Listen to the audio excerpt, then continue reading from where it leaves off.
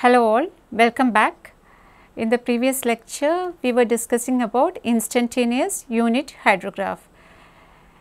We have seen how an instantaneous unit hydrograph can be derived by making use of S hydrograph. So, today we will look into another technique which can be utilized for deriving instantaneous unit hydrograph.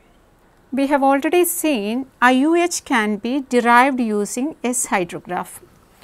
IUH is the response of a catchment when it is acted upon by a unit impulse input at the time t is equal to 0. So, that response of the catchment is termed as impulse response function, and that is termed as the instantaneous unit hydrograph. So, this can be derived as we have seen the interrelationships between the different response functions. If unit hydrograph is available to us, we can derive the IUH. If S hydrograph is available to us, we can derive the IUH. In addition to that, if you search in literature, you can see there are several methods for the derivation of instantaneous unit hydrographs. So, commonly two techniques are used. First one is Nash model and the second one is Clark model. Here in this lecture, I am going to discuss about Nash model. This is a simple model and this can be utilized for the derivation of instantaneous unit hydrograph. Why do we want to have instantaneous unit hydrograph? In that case, we do not have to bother about the duration. Otherwise, for deriving the unit hydrograph or direct run of hydrograph, we need to have a specific effective rainfall having a duration d, and corresponding to that we need to have the stream flow records. But always it is not easy to get a uniform rainfall for a duration of d. In such cases, if the duration is not having any importance, that will be better. So, if we are having the instantaneous unit hydrograph with us, we can derive the unit hydrographs and corresponding direct run of hydrographs from any duration effective rainfall. So, here I am going to discuss about a technique or a model which is known as Nash model, which can be utilized for deriving instantaneous unit hydrograph. So, for that we need to go back to our basics on linear system. We have discussed in detail about Chow and Kulendaswamy model. In that we have seen the storage function of a linear system can be expressed as a function of outflow, inflow and derivatives of outflows and inflows. That is, S is the storage. Storage is expressed in terms of outflow, derivatives of outflow, inflow and derivatives of inflow. Depending on the characteristics of the system, this storage function will be having some of the terms presented over here in the storage function. For simplifying the equation, we will be neglecting certain terms based on certain assumptions. In that way, we can assume a concept termed as linear reservoir. For a linear reservoir, the coefficient A1 is taken as k. That is, here we are having S is equal to A1q plus A2 dq by dt. So, and other terms. So, in the storage function, we are going to assume A1 is equal to k. All other coefficients are assumed to be 0. So, we can write our storage function S is equal to k q of t. S is the storage function, k storage coefficient and q of t is the outflow. All these parameters, that is I of t, q of t, s, all are functions of time. And here what we are assuming, we are having a storage function which can be considered as proportional to the outflow or output, that is q. So, S is directly proportional to q is the assumption which we are making in the case of linear reservoir. That is why the proportionality coefficient is replaced by a coefficient A1 is equal to K, we can write S is equal to KQT. So, a linear reservoir is the one whose storage is directly proportional to its output. S is equal to KQT, that means K is a coefficient. K is a coefficient, so S can be written as directly proportional to outflow Q. So, in case of any problem related to linear reservoir, even if the condition is not given to you, you can assume that the storage is equal to KQ. K is the storage coefficient and Q is the outflow. Now, we are moving on to Nash model. According to Nash, the catchment is assumed as consisting of a series of n number of linear reservoirs. So, the watershed is represented by a series of n identical linear reservoirs, and outflow from one reservoir is the inflow into the next. That is, if we are considering catchment as such consisting of n number of linear reservoir. So, the reservoir which is at the upstream end or the upper part of the catchment will be producing an outflow, that is the inflow to the next reservoir, and that continues up to nth reservoir. We can schematically represent a catchment as a combination of n identical linear reservoirs like this. Let this be the first reservoir, the water surface is marked over here and it is acted upon by an impulse input. Here in this case, we are going to derive the instantaneous unit hydrograph. What is instantaneous unit hydrograph? The system is acted upon by an impulse input instantaneously at time t is equal to tau, and the response of the catchment is represented by the impulse response function. In hydrology, we will be calling that impulse response function as instantaneous unit hydrograph. So, here in this case, we are going to consider the catchment is consisting of n number of linear reservoirs which are connected in series, and the impulse input is acted upon at the first reservoir. So, the first reservoir is having an impulse input, and the outflow from this first reservoir will be the input to the second reservoir. This will be continuing like this, that is Q1 is the input to the second reservoir, Q2 is the input to the third reservoir, and Q3 will be the input to the fourth reservoir. That way we are having n number of linear reservoirs. Why I am specifying linear reservoir? If we are making use of the principle of linear reservoir, we can assume S is equal to KQ. S is proportional to the outflow from the reservoir. So, this Q3 goes to Q4, and finally we are having the nth reservoir. Nth reservoir will be having an input Qn minus 1, which will be producing a response or output as Qn. So, this is the schematic representation of a catchment, for which we are assuming the catchment is consisting of series of n linear reservoirs. So, this way we can assume that first reservoir is acted upon by the impulse input, that is continuing like that. Outflow from the first reservoir is the inflow to the second one, that continues up to nth reservoir. Qn minus 1 is the input to the nth reservoir, and the outflow from the nth reservoir is Qn. Qn is nothing but the instantaneous unit hydrograph. That is what we are going to derive today. So, we are going to make use of our continuity equation. This is very much familiar to you.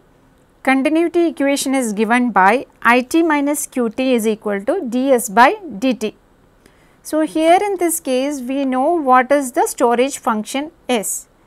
Here in this equation, IT is the inflow, Qt is the outflow, and S is the storage function. We know the storage function S, that is given by KQ, K multiplied by the outflow. So, here we are having the term corresponding to ds by dt. Now we will go for differentiating the expression for S. So when we differentiate S is equal to KQT, we will get ds by dt is equal to K dq by dt. After this, what we will do? We will substitute this ds by dt in our continuity equation. This is the procedure we will be using in any of the rainfall runoff model. Continuity equation is represented by I minus q is equal to ds by dt.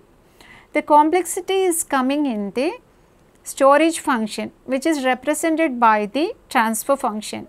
So, this S can be considered as linear, non-linear, depending upon the knowledge about the system, we can derive the mathematical expression related to that particular system. Here we are considering the storage function S is directly proportional to Q, considering the system as a linear reservoir. So, the same procedure can be utilized in any of the rainfall runoff models for carrying out the hydrologic analysis. So, ds by dt we have found the expression, this we will be substituting in the continuity equation. So, our continuity equation becomes it minus qt is equal to q dq by dt. What is our aim? Our aim is to determine q, that is certain input is there that is acting on the catchment, some output will be there. For example, some amount of rainfall is occurring on the catchment. After considering all the hydrologic processes or some of the hydrologic processes which will be taking place within the catchment, finally we will be getting the runoff at the outlet. That runoff computation which we are intending for, which is representing by Q.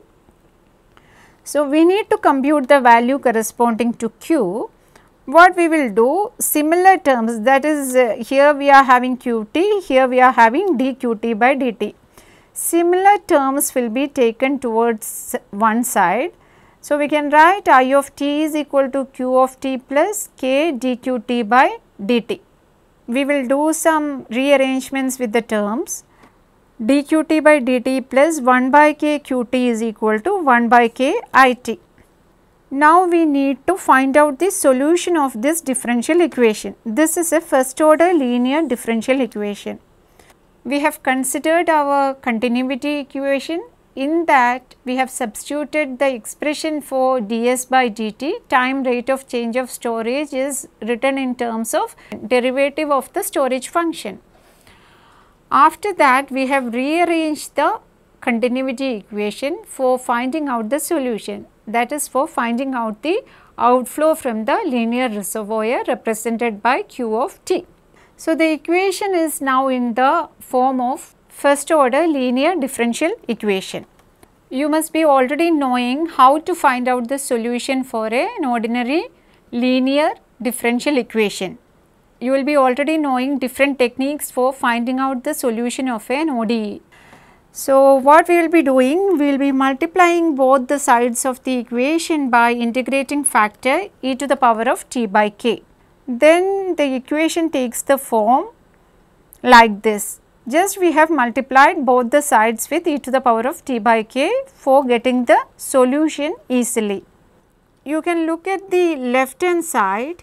Left hand side is given by e raised to t by k dq by dt plus 1 by k e raised to t by k qt. So, the left hand side can be written as d by dt of qt e raised to t by k. You apply product rule for this expression and you will get this left hand side. So, d by dt of qt e raised to t by k is equal to it by k e raised to t by k. Now, for finding out the solution, we will integrate this equation. When integrating, we need to substitute the limits. So, for that we are going to make use of the initial conditions q naught equal to q0, q at time t is equal to 0 is equal to q naught. So, we can integrate the above equation. Before integrating, we are going to introduce a dummy variable of time. Only for time variable, we are substituting a dummy variable tau in the integration equation. So, it can be rewritten as this equation can be modified like this: integral q naught to qt dqt e raised to t by k is equal to 1 by k integral 0 to t e raised to tau by k I tau d tau. We have replaced t by tau. This is just a dummy variable of integration. So, the same equation is repeated here and we are going to integrate it. You consider the left hand side, integral q naught to qt dqt e raised to t by k. So, when we integrate that, it will be taking the form of qt e raised to t by k. The limits are varying from q naught to qt. At time t is equal to 0, q is q naught, and at time t is equal to t, it is represented by qt. So, that is what is written over here. So, the left hand side after integration, it will be taking the form as shown here. When we substitute these limits in this qt e raised to t by k, so upper limit if we substitute, it will be qt e raised to t by k minus q naught e raised to t is 0, e raised to 0. So, that will be taking the form q naught. So, the left hand side will be taking the form qt e raised to t by k minus q naught, that is equal to 1 by k integral 0 to t e raised to tau by k I tau d tau. Now, what we will do, our intention is to find out qt. We will take q naught to the right hand side and also e raised to t by k to the right hand side. So, qt will be taking the form q naught e raised to minus t by k plus 1 by k e raised to minus t by k integral 0 to t e to the power of tau by k I tau d tau. Here you can see we were having e raised to t by k on the left hand side. First what we are doing, we are taking q naught to the right hand side. So, q naught plus this term has come and then we are taking e raised to t by k to the right hand side. Then it will be taking the form e raised to minus t by k. So, that way we have written the expression for q of t. So, this equation can be modified again as q naught e raised to minus t by k plus 1 by k integral 0 to t e to the power of minus t minus tau by k I tau d tau. These two terms, e to the power of minus t by k, e to the power of tau by k. So, these two combined together to form a single term and we got the expression like this. Now, at time t is equal to 0, q naught is 0. For a system which is starting from rest, initially q naught is 0. After that, some impulse is acted upon that and the response is coming. So, at time t is equal to 0, we can put q naught equal to 0. That is the case with a system which is starting from rest. But in some other case, it may not be at rest initially. In that case, what is the value corresponding to q naught, that has to be substituted. Here we are considering q naught equal to 0 at t is equal to 0. So, our qt will be taking the form 1 by k integral 0 to t e raised to minus t minus tau by k I tau d tau. This is the expression for qt. So, here we are considering an impulse input. For an impulse input, it is equal to 0 when t is not equal to 0. What is the characteristics of unit impulse input? An impulse input which is having a value of unity is acted on the system at time t is equal to 0 instantaneously. At all other times, it will be equal to 0. That is what is written over here. It is equal to 0 when t is not equal to 0. It is not equal to 0 when t is equal to 0. Now, let us look into our equation for qt which we have derived. Qt is equal to integral 0 to t 1 by k e raised to minus t minus tau by k I tau d tau. What we are going to do, we are having the convolution integral which is the response of a system from a continuous pulses of impulse inputs. So, we will compare the output Q of t with the convolution integral. So, you can find out that ut minus tau is equal to 1 by k e raised to minus t minus tau. Compare these two equations.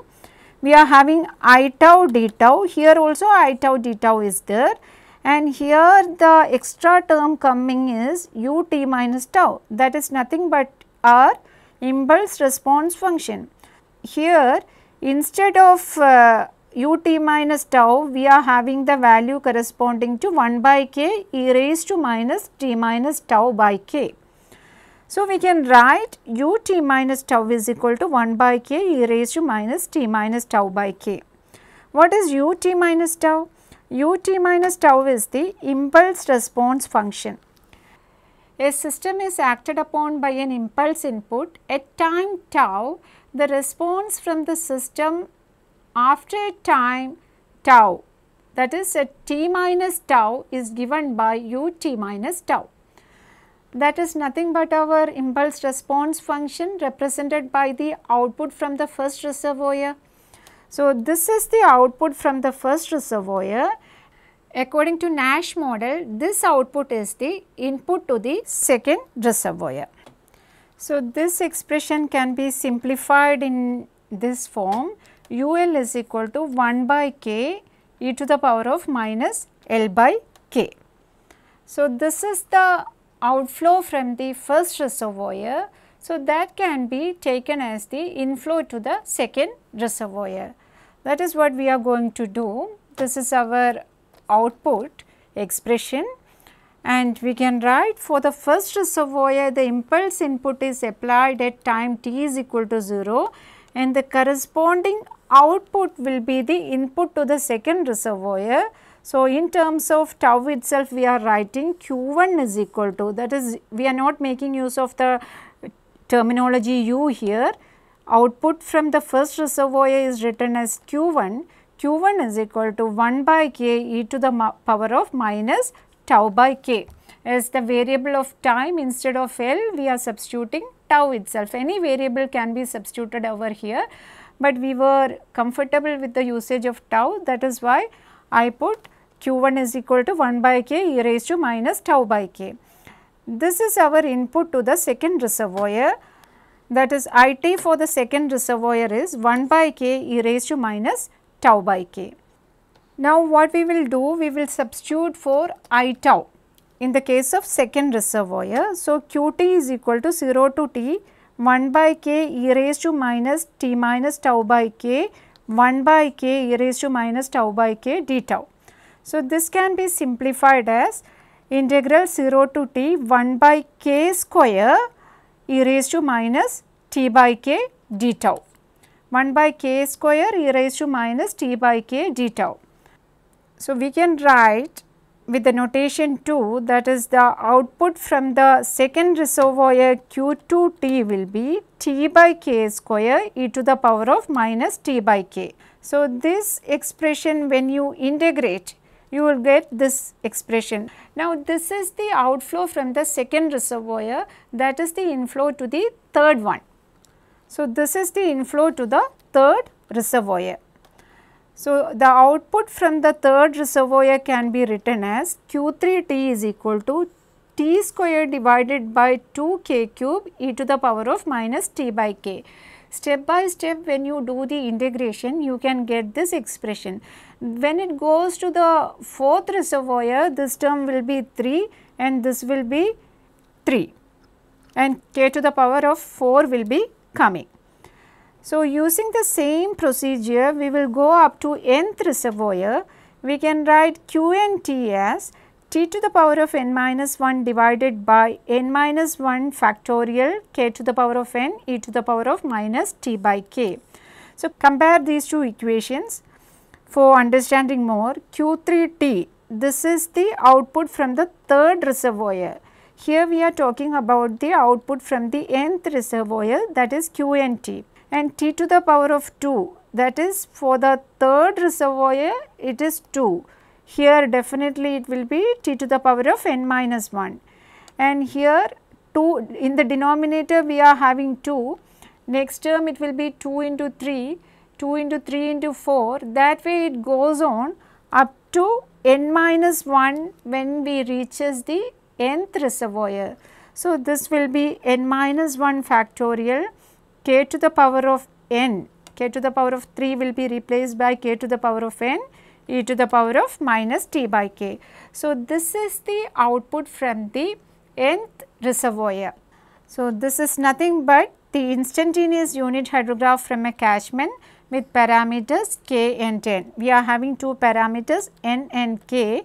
K is representing the storage coefficient or reservoir coefficient, and n is the number of reservoirs which we are considering. So, these two values will be varying depending on the characteristics of the catchment. The parameters can be determined from the rainfall and flow data. K and T are in hours and Q is in centimeters per hour, because we were discussing about 1 centimeter rainfall instantaneously acted, right, in the case of an impulse input. So, this expression is giving us Q in the unit of centimeters per hour. So, if you want to get the Q in meter cube per second, you need to make suitable conversions. So, the outflow from the nth reservoir we have computed, and that is the response of the system. So, initially how we have considered? We have considered the catchment consisting of n number of series of reservoirs. Outflow from first one is the inflow to the second one. That way we have proceeded and we have made use of the continuity equation and the concept of linear reservoir S is equal to KQ for deriving this equation. So, for the derivation of IUH we can make use of this formula Qn, and that IUH can be utilized for deriving the unit hydrograph and the corresponding direct runoff hydrographs from different effective rainfalls. So, here there is two things to be known, that is determination of n and k. These parameters n and k. So, these parameters n and k can be determined by making use of the effective rainfall hydrograph and the direct runoff hydrograph. So, that I am not discussing in this lecture. For that we need to make use of some probabilistic concepts. So, as of now, how the IUH can be derived and what is the IUH ordinate Q, that is represented by Qn, that we have found out by making use of this expression. Given n and k, you can determine the instantaneous unit hydrograph for a particular catchment. So, now what we are going to do? We are going to write the generalized expression for Nash IUH.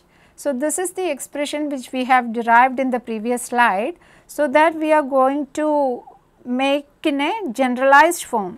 So, Q and T can be written as Q and T is equal to 1 by k gamma n T by k to the power of n minus 1 e to the power of minus t by k. E to the power of minus t by k is here, t to the power of n minus 1 is there, divided by k to the power of n is there. So, what we have done, k is written in terms of k multiplied by k to the power of n minus 1 and t and k combined together, that way we have written t by k to the power of n minus 1. Then comes the term that remaining k we have separately kept, and n minus 1 factorial is written as gamma n.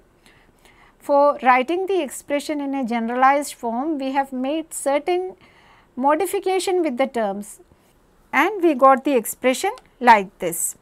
Here gamma n is the gamma function. If n is an integer, gamma n can be written as n minus 1 factorial, that is the one which we have derived, and it can happen in such a way that n can be a fraction also. So, it has to be calculated using gamma function. Gamma function provides one table corresponding to different values of n, you can get the value of the gamma function. So, here in the case of gamma n, if n is an integer, we can calculate it directly without making use of the gamma function table, that is by using n minus 1 factorial, but sometimes it can happen in such a way that n can be a fraction. In such cases, we have to make use of the gamma function to get the value corresponding to that. Here what we have assumed, the catchment is considered as consisting of n number of linear reservoirs connected in series. So, this n becoming a fraction, in the actual condition it is not possible. If we are explaining theoretically, we can consider n as a fraction. So, that way if we are considering n as a fraction, then we have to go for making use of gamma function, and from that we have to find out the value corresponding to gamma n. Gamma function in every textbook, the table is given, corresponding to that we just have to take the value, it is not a difficult task. If it is not a fraction, that is n is an integer, we can calculate gamma n by making use of the n minus 1 factorial. So, that way we can compute the ordinates of the IUH for different t values. The references are given. For having more understanding about the topic, please refer these textbooks. Here I am winding up this lecture. Thank you.